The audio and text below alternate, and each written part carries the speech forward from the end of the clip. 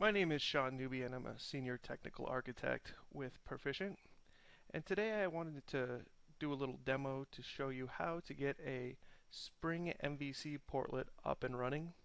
It'll be a very simple portlet, but it'll give a good foundation on where to start with a Spring MVC portlet. I'll be using RAD 7.5 as my development IDE, and we will actually get a running portlet, and I will publish it out to a WebSphere Portal 6.1 instance.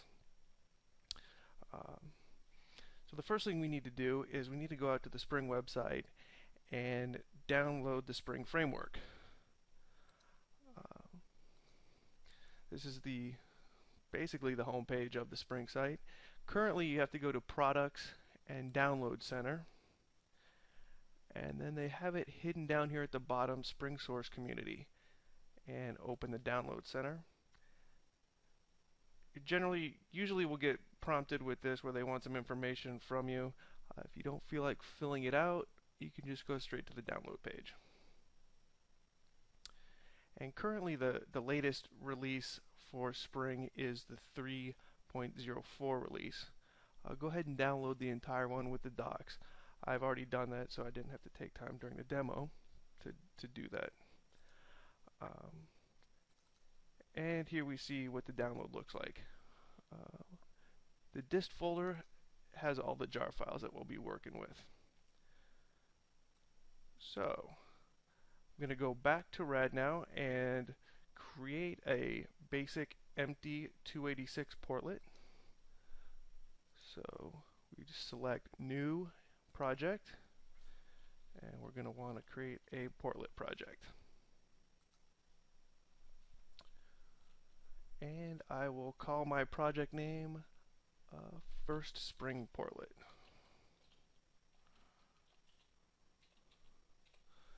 And just check our options here. It's a JSR 286 portlet, and we're going to create it as a basic portlet, so it doesn't have too much stuff in it. It's going to create the basic outline for us, and we're actually going to have to go in and delete some stuff that it creates.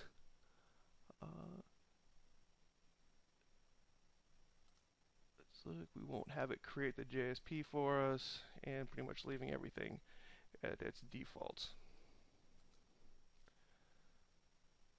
And then we get the basic template portlet that RAD creates for you. And actually we're going to come in here and delete some things. So the JSPs that it creates, or the one JSP we don't want, so we'll delete that.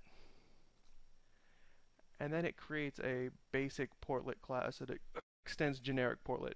And again, we don't want that either. So we'll come in and delete that. Alright, now the first thing we need to do, well, there's a few things we need to do. We need to go in and get the Spring Framework jars and import those into our project. And then we will need to modify the web XML file and portlet XML file, some small edits. And then we have to create two Spring specific configuration files. One's an overall file that would be the Spring configuration file for the entire application, and then you also create a configuration file for each portlet that you create. In this case, we're only going to create one portlet class, and so we'll only have the one Spring portlet configuration file. So first thing we do, let's get this open to webinflib and look at the Spring download. Again, we go into the dist folder. The dist folder has all of the jar files that make up the Spring framework. Spring has set their project up in a modular fashion so that you don't have to include everything. For example, we're not going to be doing anything with JMS, so we won't need to include the JMS jar. Now, I believe this is what's needed for the for Spring MVC Portlet. It would be the ASM jar, the beans, context support, context, core, expression, web portlet, web servlet, and basic web. You may be asking why the servlet one. The Portlet MVC portion of the framework utilizes a lot of the functionality that's in the servlet part of the framework, so it doesn't have to repeat it. It just ports it off back to the servlet part of the MVC framework. So I'll copy these and then just paste them into my web lib.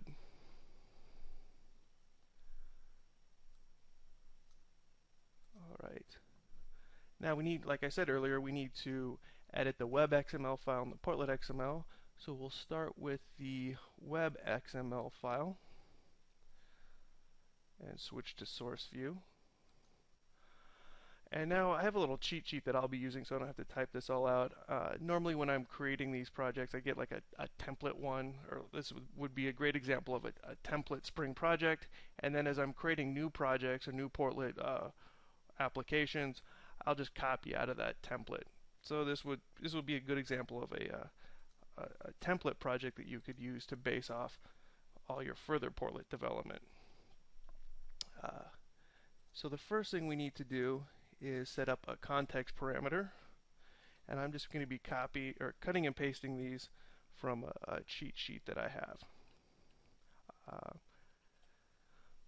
I'll make a download of this code available so that you as well will have access to this cheat sheet.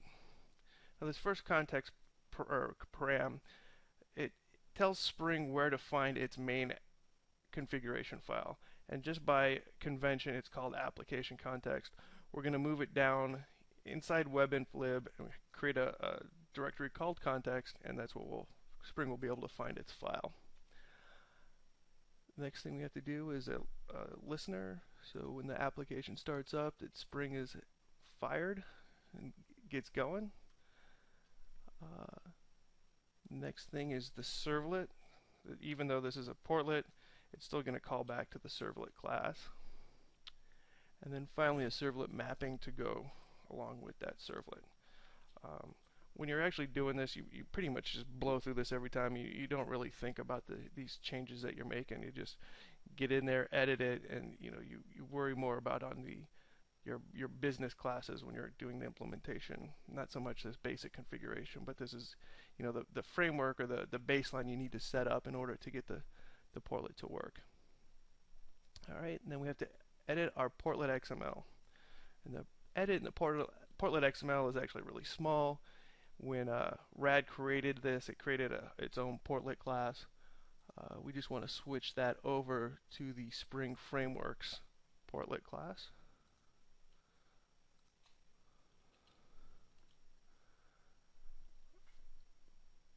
And there we go. So we have all those basic edits out of the way.